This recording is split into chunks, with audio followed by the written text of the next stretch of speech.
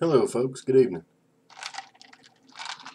Got a little bit of ice water here tonight. That is what I'm drinking, is ice water. Still carrying my Benchmade. Oh, there we go. Still love the hell out of this thing, man. It's razor freaking sharp too. Um, so this video is a little bit of a departure from what I normally do. Whenever I get nervous, I start playing with things on my desk. So I subscribe to a guy. His name's BigVolDaddy, as in Volunteers, Tennessee Volunteers. He's a big Vols fan, and I'm a big Alabama Crimson Tide fan. So we don't exactly see eye to eye. We do love college football, and that's what matters. But I've been a subscriber for a number of years for him. And I just kind of watch his videos. I don't really interact because he's got an entire community of of of people that interact and get into the high school and college football talk with him. I'm just sort of a casual observer, but he he made a video the other day, or at least I saw it the other day, and he was talking about some just kind of the way things were in his life, and said he was just sort of looking for a change and some motivation. He's having trouble staying motivated and things like that. He didn't really get into specifics, and I don't blame him. Sometimes it's hard to talk about things. I mean, I'm even having trouble making this video, and all I'm doing is a response to what he said. So, for me to, I'm not going to criticize him or anything like that. But anyway, he said he was going to try to make some changes, and he gets stuck in a rut, and he makes some changes, and then when he does, the bottom just seems to fall out. He's kind of in a spot where he doesn't really. I'm not going to say he doesn't know what to do next, but he is just sort of polling the audience and seeing what advice they have. And I'm really not an expert on anything like motivation or ways to be happier or more content, or keys to success. I really don't have a lot of advice on that type of stuff.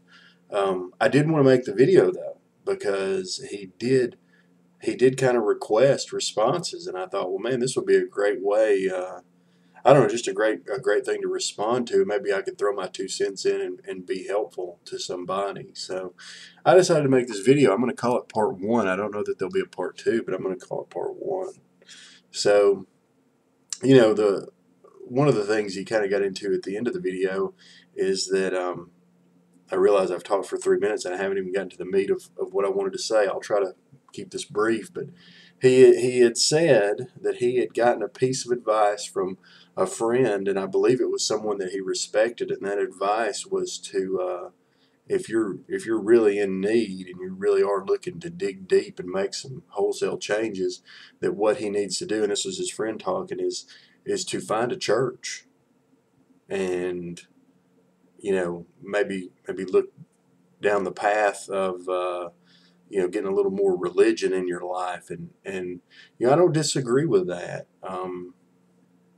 It's religion is like a lot of things. You're only going to get out of it what you put in it.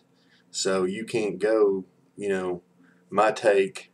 Again, I am no expert. Let me qualify it. But if you decide you want to become active with a church, and you're expecting things just to fall out into place for you because you go to Sunday school, I don't think that's going to happen. You've got to be able and willing to buy in to the church, or let's not say church. I mean, I think a church is a great place to go, but maybe if somebody, if you don't, let's say you buy into some type of organization, I would say, a church is a great place to start. But if that makes you uncomfortable, maybe some type of volunteer organization, something that you could really kind of give yourself to, and just kind of make some payments back. You know what I'm saying? Um, but that's kind of a big life decision. When you start going and doing things like that, that's a big thing. So if you take a step back from that, I heard I heard the other day. I wish I could remember where I heard it, but they said, in your life, you're always going to find obstacles. There's always going to be bad times, and those bad times, you kind of view them as like a wall, and that wall gets put in your life, and they say, well, it's almost like a roadblock, it stops doing what you're wanting to do, and if and that's the way you have to view it, is it's a wall, and you've got a couple of things you can do here. You can charge forward hard as you can and bust through the wall, or maybe you can, you know, give it all you've got, and maybe you can just jump over the wall. And I'm, of course, speaking metaphorically, and maybe you can't do those two things. Maybe you don't have it in you to do. You don't have the strength to bust through it, and you don't have the energy to jump over it. Well, then maybe you've got to buckle down and work, and you've got to find a way around the wall. And when they said that, I mean, it sounds kind of hokey, but at the same time, it really made sense and resonated that, it doesn't matter what you do, you've got to find a way to get around that. I thought that was kind of meaningful, but it's I am here in an armchair saying all this. I'm not doing anything. So the next thing I would say is find somebody that you trust and listen to what they say and act on it. I mean, if this guy that you said, you need to find, a little time for church or whatever it was he said, well, if you really trust and respect this guy, maybe you need to give that a shot. Maybe go to church with him and see how he does it. And that kind of follows on with my last piece of advice, and this is something that I've done that has worked for me, and that is to find somebody that is successful. And I'm not talking about, financially successful. I'm talking about successful in whatever metric it is that you're talking about. Is it somebody that's successful in a relationship? Is it somebody that's successful, with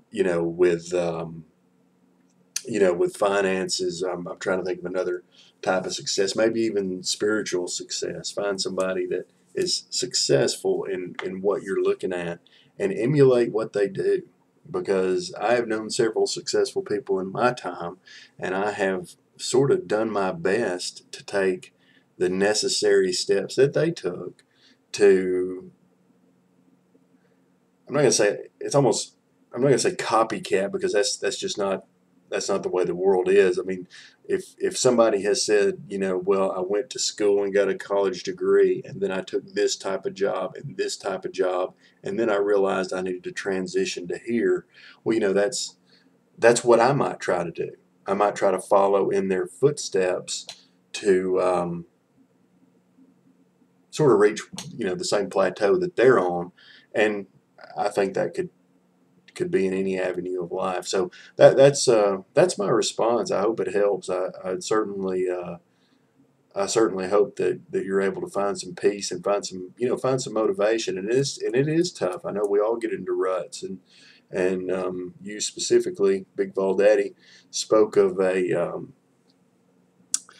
sort of something that was going on in your life that you didn't want to explain to everybody, and I certainly understand that. And hopefully you can get through that and find your find your way.